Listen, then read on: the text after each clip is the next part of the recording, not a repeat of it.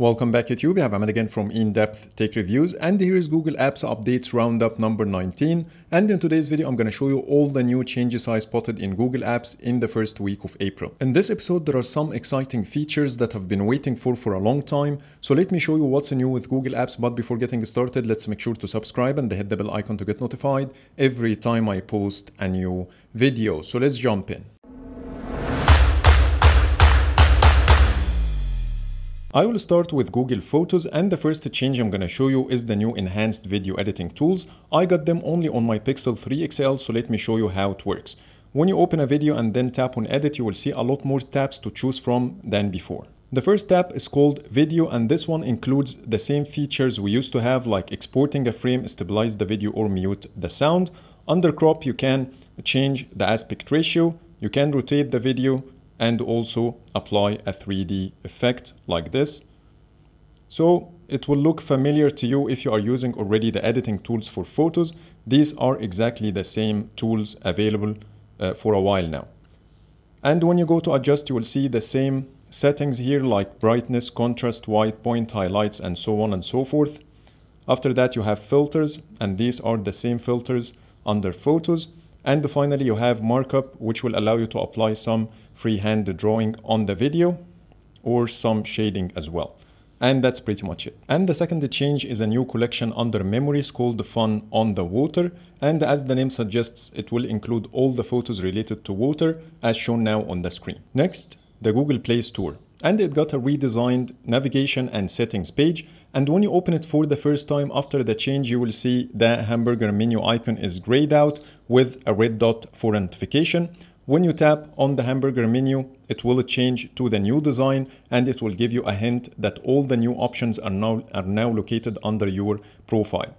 When you tap on it, it will show you the new list of options. The number of pages you see here and their names are exactly the same as before, but some pages got redesigned, and the first one is Library. Now when you go inside, you can jump quickly to your wish list, you can go to your family library, you can open the Google TV app, and finally playbooks. Next, the payments and subscription pages are now consolidated into one page instead of two separate pages like before. The settings page got also redesigned. When you go to settings, you will see 4 different categories: General, User Controls, Family, and About. You can expand and collapse each category to get the settings listed under, which is much cleaner than before. Back to the new menu, and now you will be able to see your play points immediately from here, and tapping on it will take you to the points page. And if you have any notifications in your Google Play Store, you might see a bell-shaped indicator over here next to your profile picture with the number of notifications waiting for you. Next, Google Maps.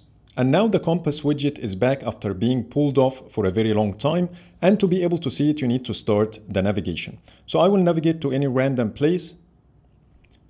And as you see here, the compass widget is back. You can lock it on the north or make it rotational like this. The second feature is the new indoors AR directions that is currently available in selected locations like malls, airports, and train or bus stations. This feature will allow you to navigate these locations using your phone's camera as shown now in this example. You will be able to use it to locate ATMs, restrooms, ticket offices, shops, and so on. It's a very powerful feature, but unfortunately, it's only available in selected cities.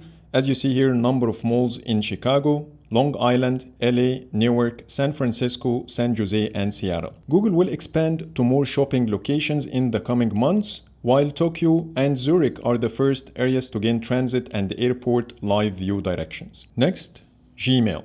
And now you can integrate the Google Chat app in your Gmail, and that will give you access to 2 new tabs. The first one is called the Chat, and here you will see your conversations, and the second one will show you the rooms. That's similar to the Google Meet integration we saw earlier. And to activate the feature, you need to go to Gmail settings, and then choose the account you want to activate the feature for. And you will see here a new menu item called Chat, but it's now in early access, so expect to see some bugs if any.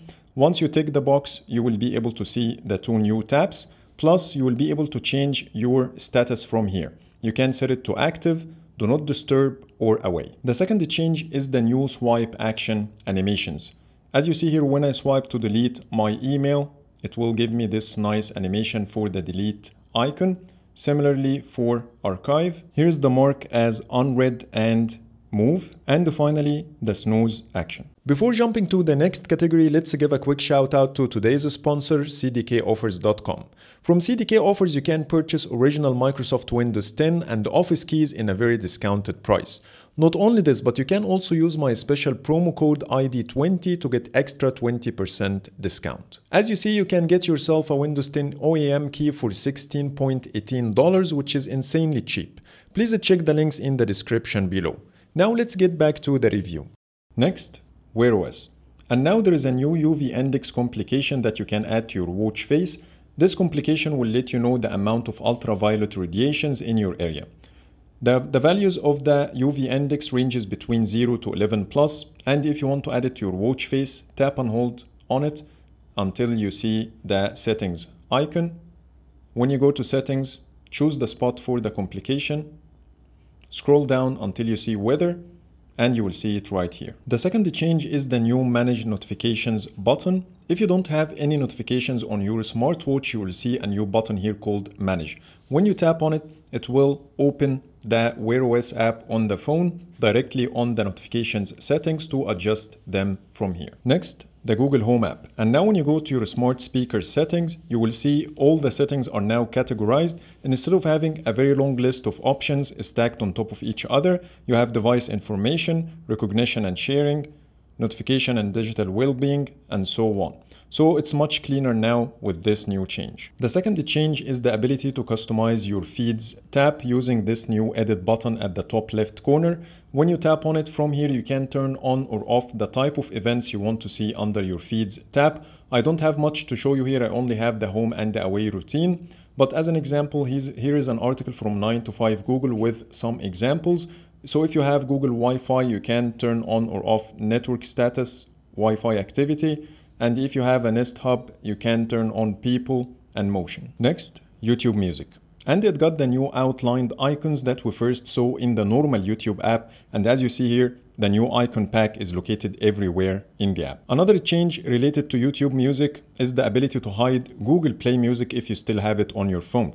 So after the latest update, when you open the app, you will see a new option here called Hide App, delete all local data, or open app info. But you won't be able to pass this screen. If you want to explore your music, it will take you straight away to YouTube Music instead. Next, there are 4 new WebXR experiments that will allow you to interact with the environment around you in 4 different ways using AR and VR technologies. These experiments are Sodar, and this one is for visualizing social distancing. The second one is called Measureup, is to calculate the length, area, and volume of things around you. The third one is called Floom, to explore the planet. And finally, Picture Escape, to explore your gallery and memories using augmented reality. The last one is not yet available, however, you can try the first 3. I will start by Measureup. And once you tap on the link, it will show you a quick tutorial about how to use the tool. Then when you scroll down to the bottom, you will see here the link. Tap on the word link. It will open the tool for you. The difference between this tool and the Measure app of Google, this one can measure objects in 3D, so you can tell the area and the volume, while the Measure app of Google can only measure one axis at a time. So now when you tap on launch, it will start the camera and it will ask you to scan the environment around you. So I have here a screen recording while measuring one of the boxes in my environment. So here is how it works. I started by scanning the area. Now I can start applying the points. And here you go. It started with the width and length.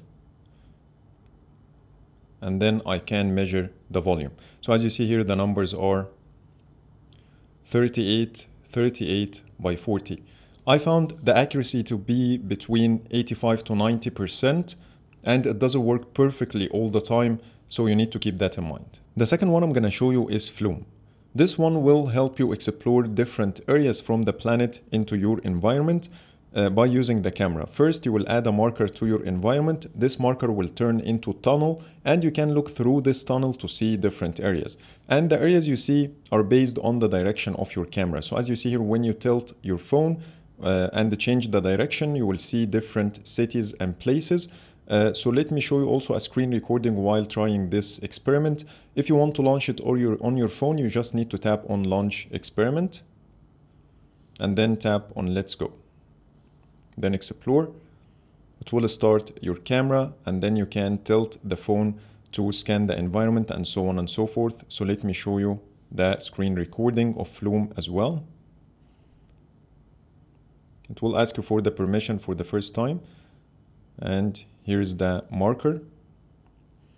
When I tap on the marker, I can see somewhere in Canada, as you see here at the top.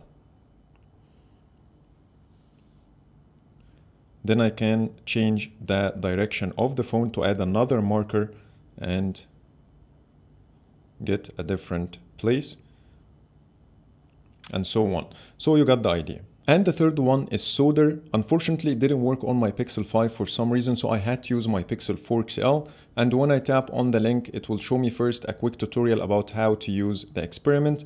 It will simply open the camera and show you what 6 feet or 2 meters look like in your environment to make sure you are keeping the safe distance. To start the experiment, tap on the Launch Experiment button and then tap on Launch again. It might ask you for the camera permission for the first time if it's not granted already. And let me show you a screen recording while using the experiment. It will start by scanning the environment as expected.